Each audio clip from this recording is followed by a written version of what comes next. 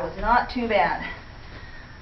That was a swift catch of the back legs, and I've got her caught, and then I've got her body supported in my hand.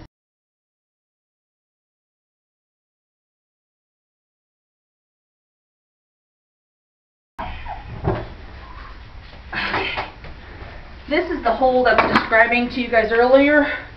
You catch them right by the base of their wings. They're strong enough that that does not hurt them. Like I said, the main thing, you want to keep the birds safe, but you don't want to get scratched and pecked and hurt either.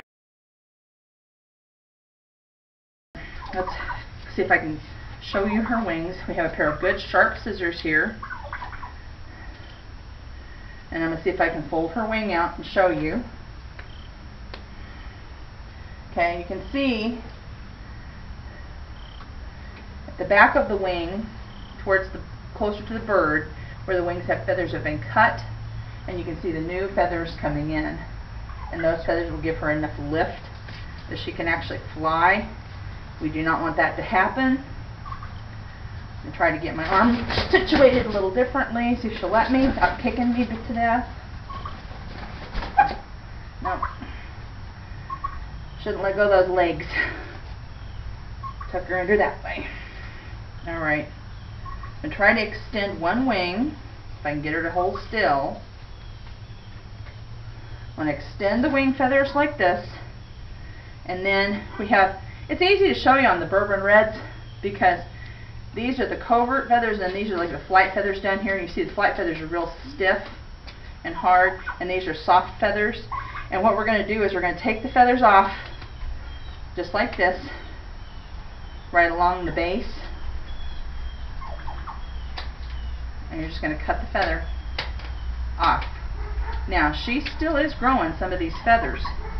And since when a feather is growing, it will have a blood supply in it. So when you're cutting feathers like this, you need to look and see if any of them bleed. If any of them are still bleeding, it's called a blood feather, and you cannot stop it from bleeding without plucking the feather out.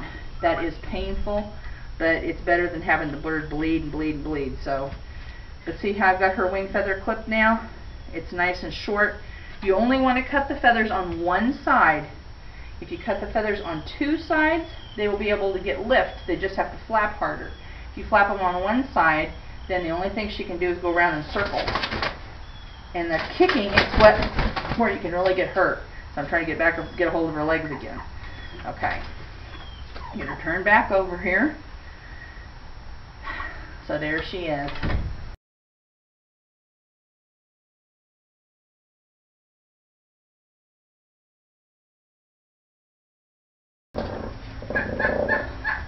And he's not happy. Can you imagine that? You see that big, beautiful wing feathers? Okay.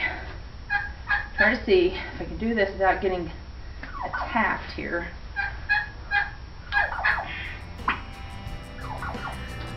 Got his legs kind of pinned in my legs. Whew! The quicker I can get this done, the happier we'll all be, buddy. Again, taking off the feathers right at